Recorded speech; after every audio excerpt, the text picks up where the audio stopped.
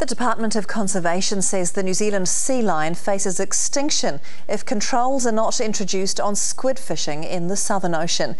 The Ministry of Agriculture and Fisheries has proposed no limits to the accidental catch of sea lions in squid nets near the Auckland Islands, and that's concerning conservationists.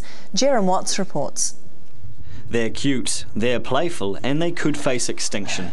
Advocates say trawling for squid in the Southern Ocean is killing New Zealand sea lions at an alarming rate. So it's sort of bringing them down to a level where it is very difficult for them to survive. 71% of all sea lions are found on the Auckland Islands, some 460 kilometres south of Bluff.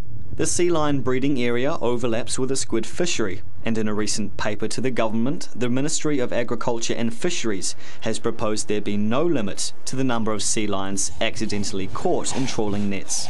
Well, having no limit at the moment would mean that a good number of females can be killed, a large number of females could be killed, which is going to impact on the population further. According to Department of Conservation research, the number of sea lion pups on the Auckland Islands has halved in the past 12 years to just over 1,500.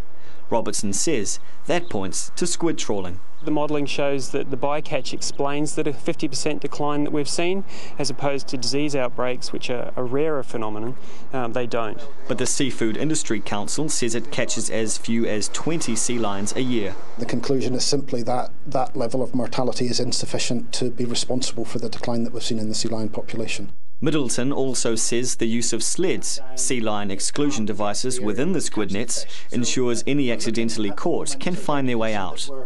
However, Robertson says there is no research to suggest the devices don't harm sea lions. One of the problems is we don't know what condition sea lions are, the majority of them are, when they go through.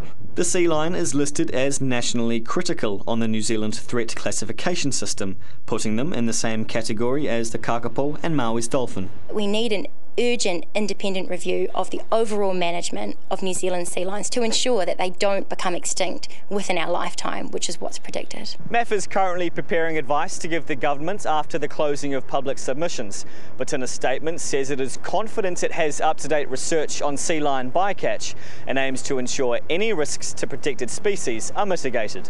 Sea lion advocates just hope the fate of these endangered animals isn't already sealed. Jerem Watts, 3 News.